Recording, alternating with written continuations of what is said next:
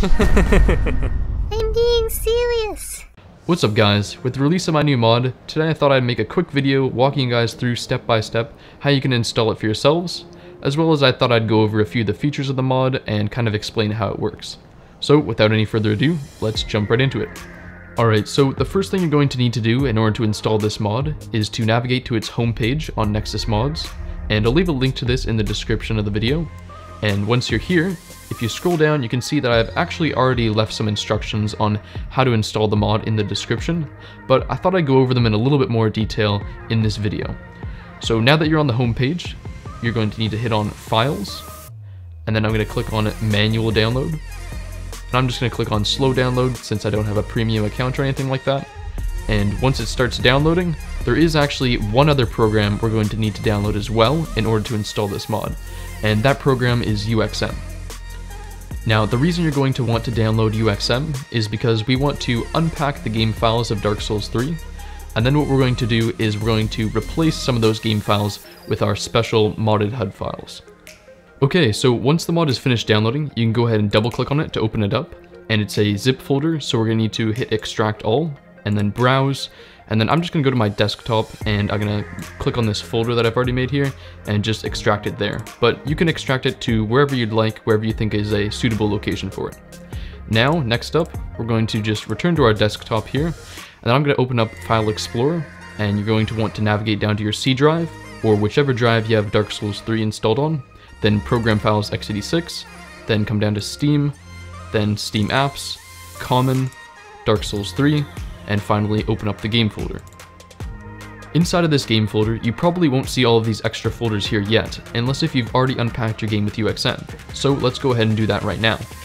Inside of this main game folder, I've just made a little UXM folder right here, and then just drag and drop the program into here, and double click on it to launch it, and you're going to confirm that this has the correct executable path, so you want to hit on Browse, and just navigate to this same exact game folder, and hit on Open, then make sure that this executable path is ending in darksouls3.exe.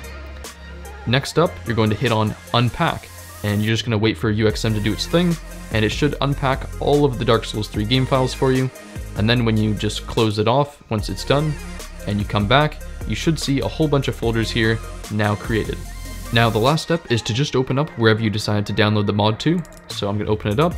And from here, you're just going to choose whichever version you'd like, whether that be the regular version or the Mage and Pyromancer version with the extra spell box.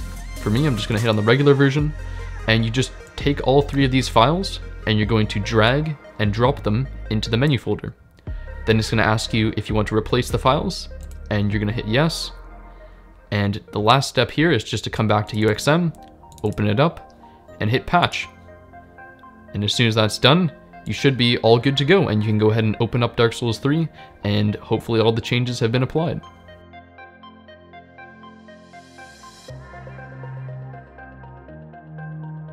Now that we're back in game, you can see that our custom HUD mod has been successfully installed, and some of its features include the fact that all the major HUD elements have been resized and repositioned. So that includes things such as the HP bar, the stamina bar, and the FP bar. All three of those have been made slightly smaller and a little bit shorter, as well as moved a little bit further into the top left-hand corner of the screen to keep them out of the way. The souls count box has also been removed, along with all the character status icons, except for the seed icon and the invasion eye. Then, also the left and right weapon hand boxes have been removed, and whether you have the mage version or the regular version, you may or may not have one or two boxes. So you will have the item box and the spell box if you have the mage version, or if you just have the regular version, then you'll just have the one item box in the top left hand corner. So that's obviously been moved and made a little bit smaller as well. And the text has also been removed that goes along with it, so that declutters the screen a little bit more as well.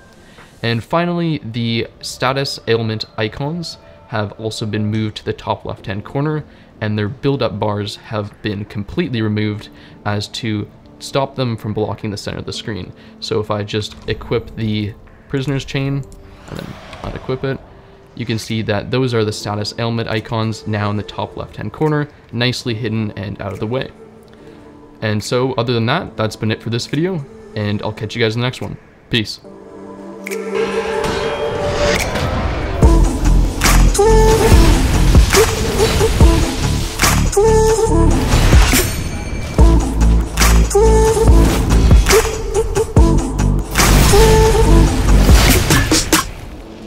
Woo!